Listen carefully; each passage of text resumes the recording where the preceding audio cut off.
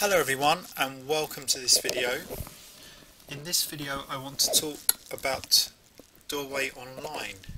Now Doorway Online is a website that contains lots of good quality activities that develop numeracy and literacy skills.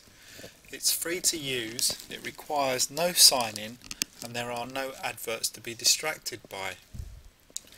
The part of this website that I want to focus on today is the touch typing app.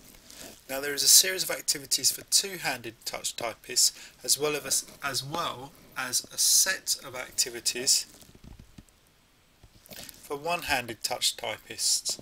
Now I will be concentrating, and here they are on the screen as I scroll down, and I will be concentrating on the two-handed touch typing.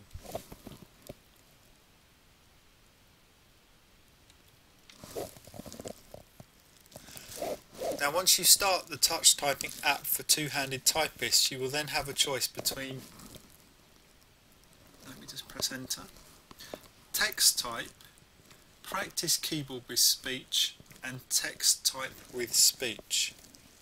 Now text type and text type with speech are a set of 56 exercises that take you from the basic skills of a touch typist all the way through to an advanced touch typist. The difference between these two options is that one has speech support. The next letter is spoken by, or the next letter to type is spoken by a voice. Practice keyboard allows a user to hear the letter key that they have pressed. Now I want to concentrate on the text type with speech. So let's go into that. So I select text type with speech and press next. At the bottom of the screen there are some customization choices to make, and on this page if you want to change the look of the web page by doing these customizations, then do these first. And so what we have, and the choices are keyboard style, highlight colour and indicator style. The keyboard style shows a black letter on a grey background, a white character on a black background and a bold black character on a grey background. This relates to the colour of the keys on the on-screen keyboard, and you'll see all of this when we actually start the exercise. The highlight colour or the highlight style relates to how the next letter to be typed will be highlighted on the page. The letters can be highlighted in green, red or blue.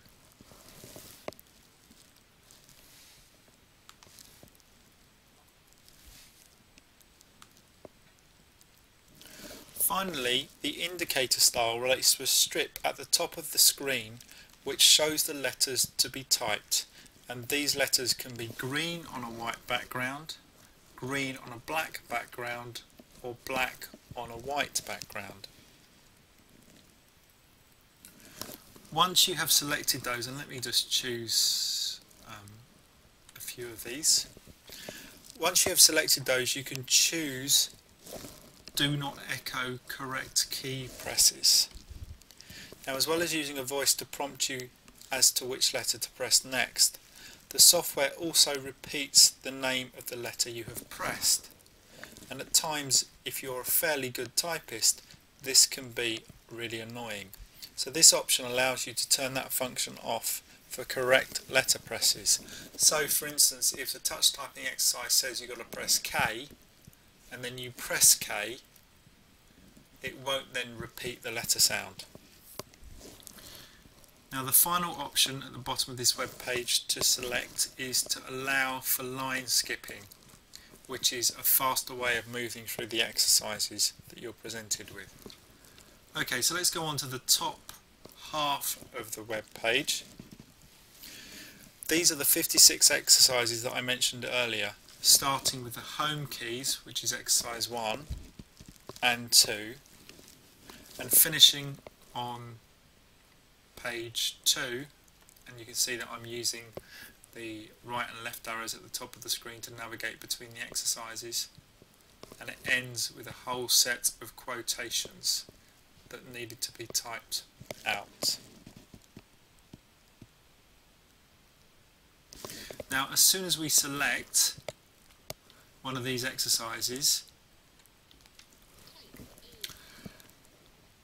the exercise page appears, and you can see that in terms of the colours that I selected, they are all there.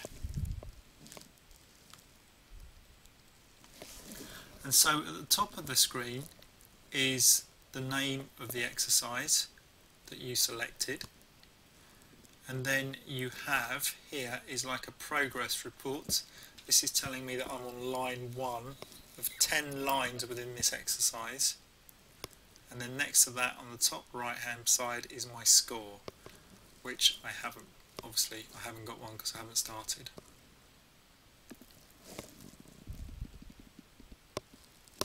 Now below this you've got your full QWERTY keyboard, and you can see that the first letter on the keyboard that they want you to type is highlighted.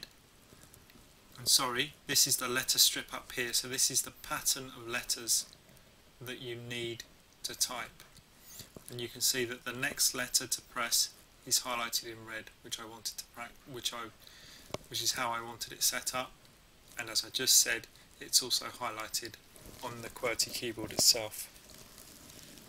And finally, you've got a pair of hands, and the finger that you use to press the letter, in this case the letter A, is also highlighted in red.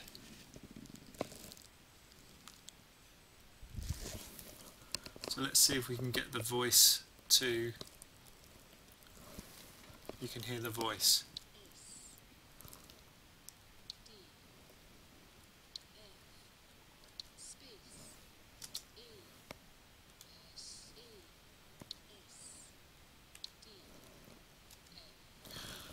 Hopefully you can hear the voice. It's a lovely Scottish accent, and hopefully you can also hear that the voice only repeats the letter if I press the incorrect letter. So it prompts me to press the letter A. If I press the letter A, we don't hear anything else but the next letter to be spoken. But if I press the wrong letter, it will prompt me with the same letter again. That's a bit complicated to describe, but I think you can see it on the video itself in front of me.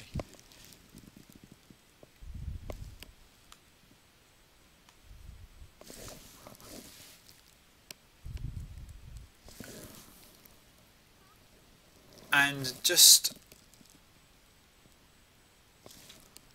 down here we got some more options here. This is our skipping a line. So it means I can move to line 2 if I think that the activities in line 1 are too simple. And then we've also got here, we can take the score on and off. And you can see as I uncheck the box, the score up here disappears.